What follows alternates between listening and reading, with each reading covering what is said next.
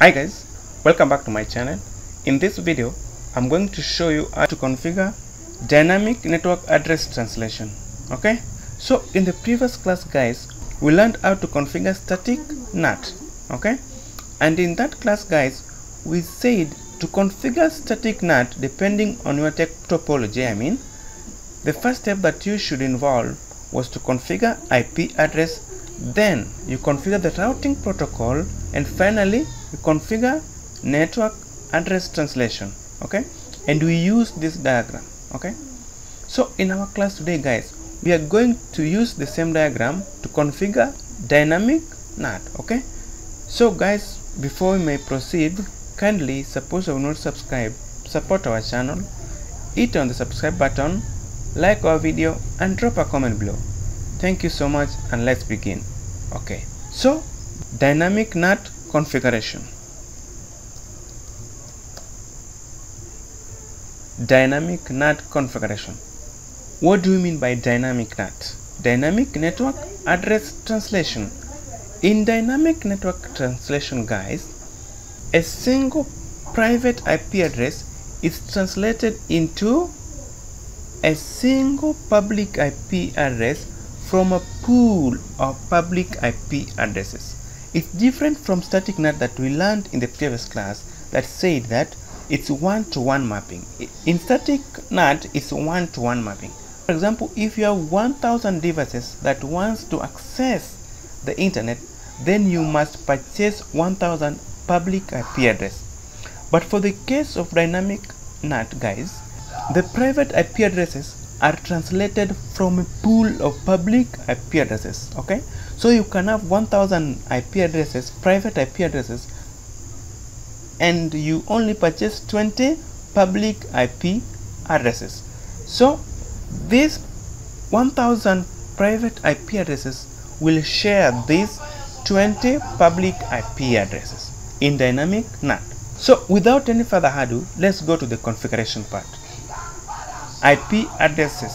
We have already configured IP addresses to the router's interface and the host devices in the network. Okay, and suppose you don't know how to do that, kindly watch on the first video.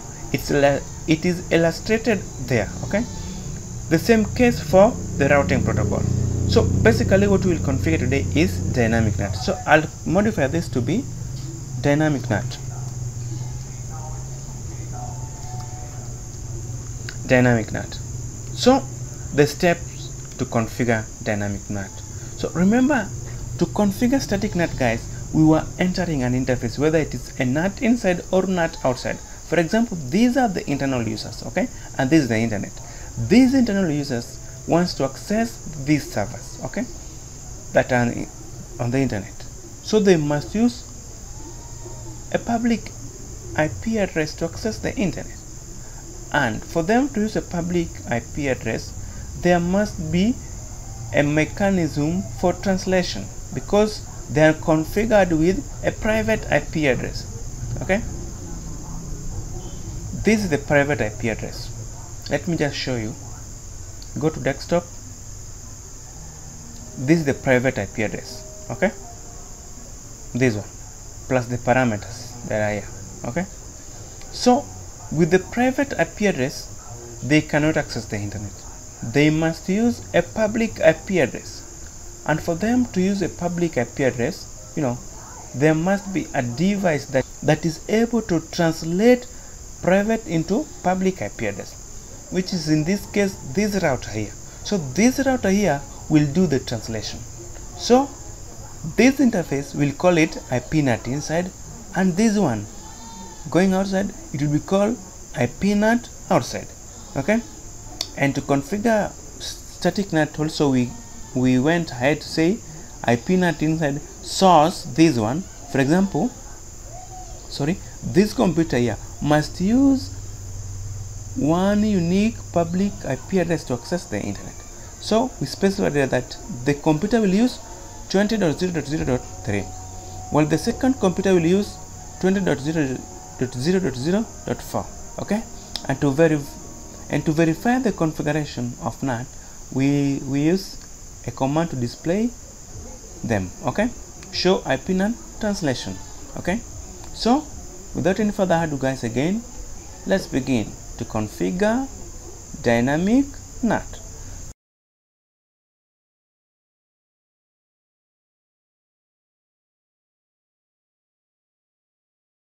So dynamic NAT, we have steps to follow guys. Okay, we have steps to follow. So these are the steps. The first step here guys is to specify whether an interface is NAT inside or outside.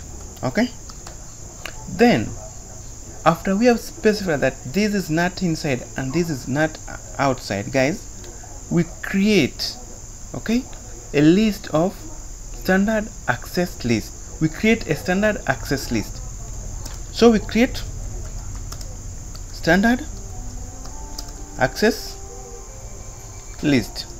Okay, after creating standard access list guys, we're going to create a pool of public IP addresses. Number 3 is to create pool of public IP addresses.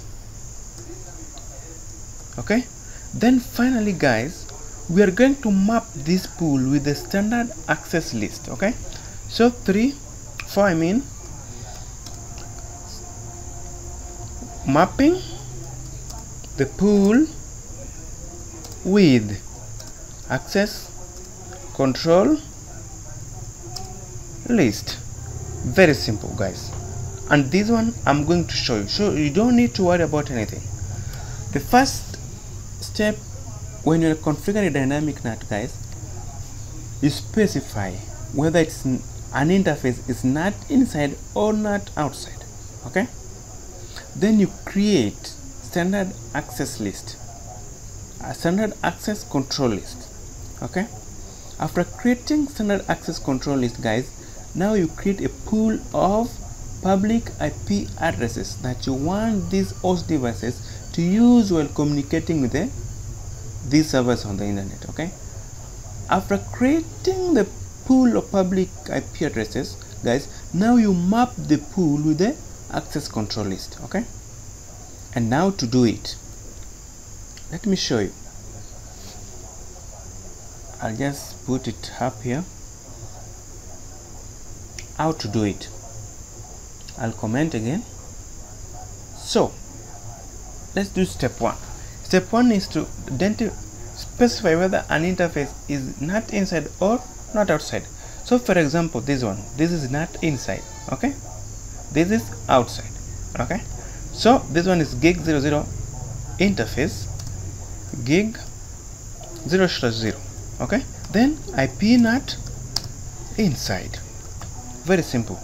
Then we go to interface serial 0/0/2/0, then IP NAT outside. Very simple guys, as you can see, very simple. Okay, and now step 2, create standard access control list. How do we create a standard access control list? Watch very keenly.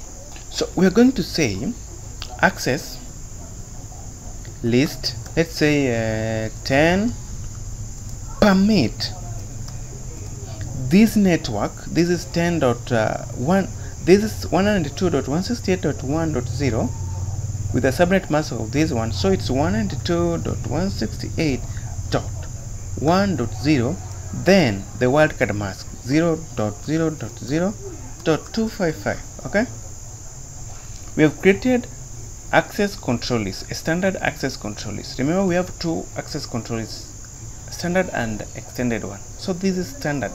Extended one starts from 100, access list 100, 101, you know, and so on and so forth. Okay, so this is a standard access control list. So access list 10 permit this network. Okay, the router will permit an IP address within the network. Okay, so create a pool of public IP addresses. Watch very keenly guys. Step 3, IP NAT pool. Okay, now we name the pool. Let's say GTH. Okay, IP NAT pool, we name the pool GTH. Then that range, we want the addresses to, we want how many addresses? Let's say 20 here. Now we use here. Okay, 20.0.0 dot, let's say start from 3 2, because here was .1, here is .2. Okay, so from .3, okay, to 20.20 sorry .0.0 dot let's say 10. Okay, then the subnet mask, which is 255.255.255.0. very simple, guys, very simple, very simple. What we did, guys, the first step was to identify whether it's NAT inside or outside. So gig 00 is IP NAT inside, serial 20 was IP NAT outside. Then you create a standard access control list, in this case we created access list 10 permit this network. Okay, then we created a pool. How do we create a pool? IP NAT pool. Then you name that pool, okay, GTH. Then the range of IP addresses that you want, the range of public IP addresses that you want the internal users to use while communicating with the servers. Okay, and now finally let's map pool with the access control list. So it is IP, we say IP NAT inside source, very simple, list. Which list did you create? List 10. Okay, then which pool? We are mapping the list with the pool. Okay, pool GTH. Very simple, guys. So guys, let's go to the configuration. Remember, in this router, guys, we already configured static NAT. So I will go to this router here and disable static NAT before we can configure dynamic NAT. So I'll do that one very fast. So guys, to disable static NAT, what we're going to do is to negate the command that we used to configure static NAT. So for example, this computer here, we used IP NAT inside source static, this one 192.168.1.2 to access the internet through which public IP address 20.0.0.3. okay, so we are going to negate this command so that it can be removed. So you say no IP NAT inside this one, okay, and hit enter. Another one, it was .4, then here was .3, and hit enter. Then do right, then exit. So let's configure dynamic NAT. Okay, so you say config t, then interface gig 0/0 IP NAT inside, you hit enter, then interface serial 0/2/0 IP NAT outside, exit. Then the second step, guys, is to create standard access control list. And how do we create standard access control list? This one, okay, access control list 10 permit this network with the wildcard mask of that one. Okay, so I'll go and say access list 10 permit 192.168.1.0.0.0.2555 wildcard mask. If you don't know how to calculate wildcard mask, guys, kindly research about it. It's very important. Then after creating access control list, guys, we create a pool of public IP address. How do we create a pool of public IP addresses? IP NAT pool, that one, then you give the range of IP addresses plus the subnet mask. Okay, so for example, IP NAT pool,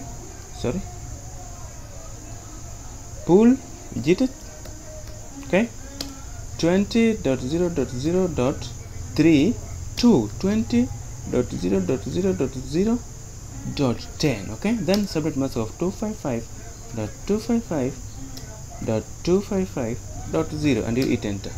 Oh, we are getting an error. Oh, I forgot to write something here. You should say here net, say net mask, okay, one word. That, so you say this one net mask of this one. Okay, so it's very simple. I'll just type again IP NAT pool GTH, then I'll copy this to save time, then paste, then net mask 255.255.255.0 and you hit enter. Okay, we have created access control list and the pool. So what do? We map the pool with the access control list. So we say IP NAT inside source list 10. Okay, then pool GTH, hit enter, do right and exit. So let's verify our configuration. The first thing that we'll do, we will try to ping from the PCs to the server. So I'll say ping 10.10.10.3.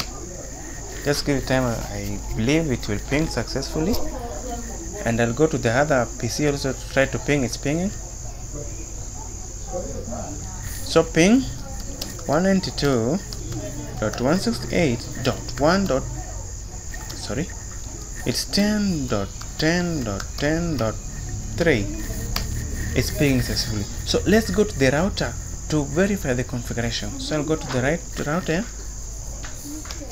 and say show IP NAT translation and you hit enter. Okay, as you can see guys,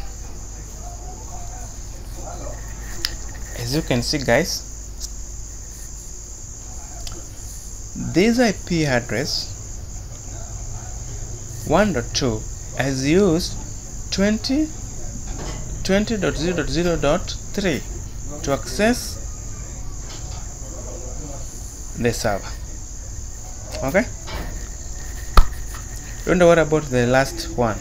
Okay, 1 to the last part. Okay, so for example, this was 1.3 and it has used 20.0.0.4 to access the servers. Okay, so it's very simple guys. Okay, inside global, inside local, outside local and outside global. If you don't understand the terms, a class was already made on these terms. So kindly we leave a link on the description part. Click on the link and you will access the class explaining all these 4 terms. Okay, this is a protocol. So the protocol here is ICMP. Okay, so basically guys, that will mark the end of today's class. Kindly, if you like our videos, please subscribe, support my channel guys, and see you again in the next class of port address translation. Bye.